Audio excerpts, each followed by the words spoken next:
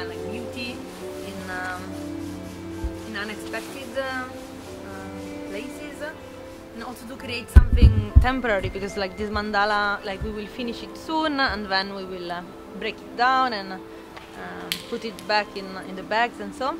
But somehow it's also a way to reflect on how much materials last, and like this bring this contrast of using something. A lot of these things are made to use by like just one time and then being trash, and then they are staying around. They're not like they're staying in our planet, in our nature, and doing something temporary with it. It brings a bit this contrast of